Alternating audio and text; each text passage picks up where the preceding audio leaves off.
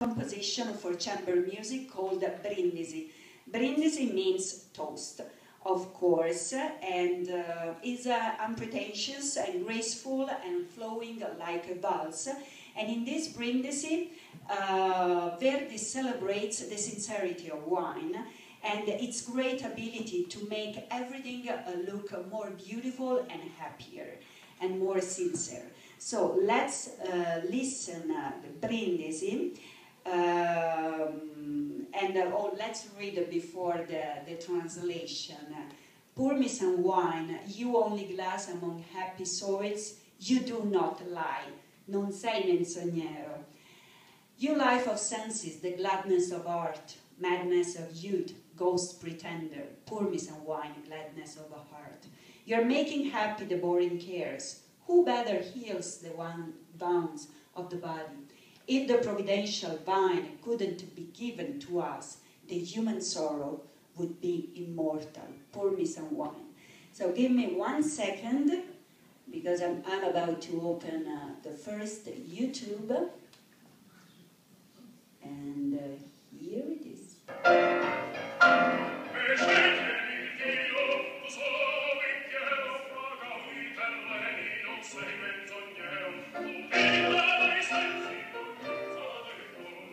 Like a valse.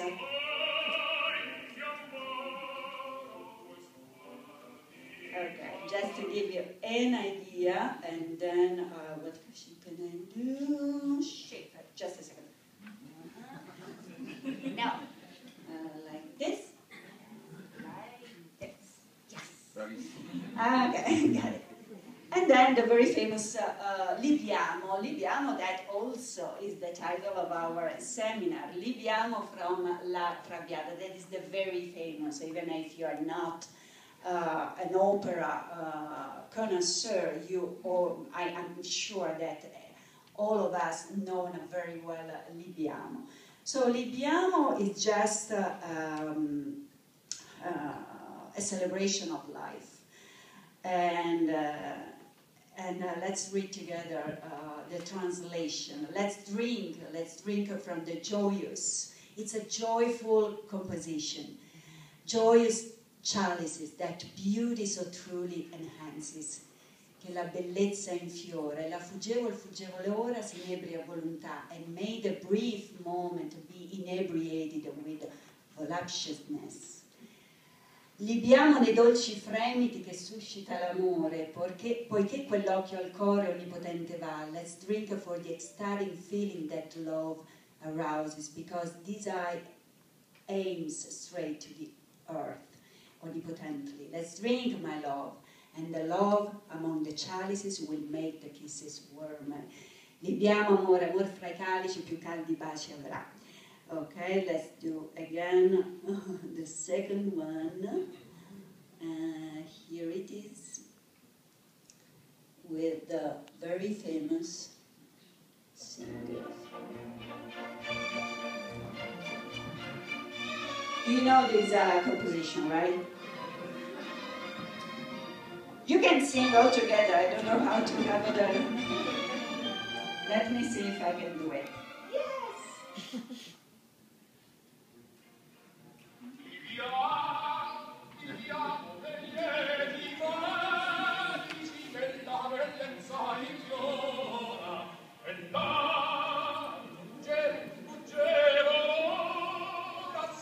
This with a glass of wine would be much better. No,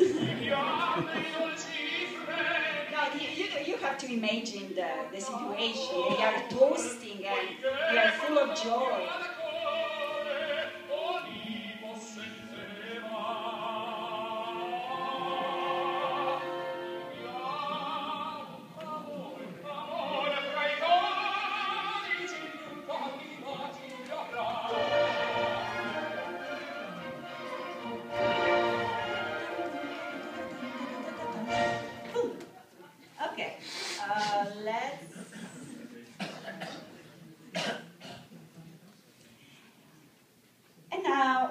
To turn a little more serious, ladies and gentlemen, let me introduce Giosuè Carducci. He was one of our Nobel Prize, Italian Nobel Prize for Literature. Giosuè Carducci was born in Pisa.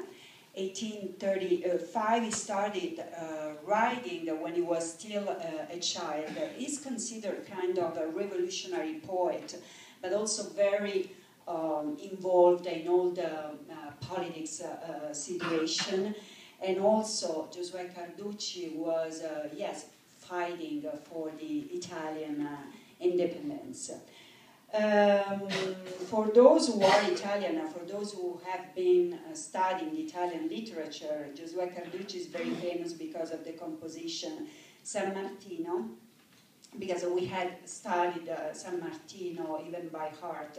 And also there was also a very famous singer and artist in Italy who transformed this poem into a popular song a few years ago. What is important from this very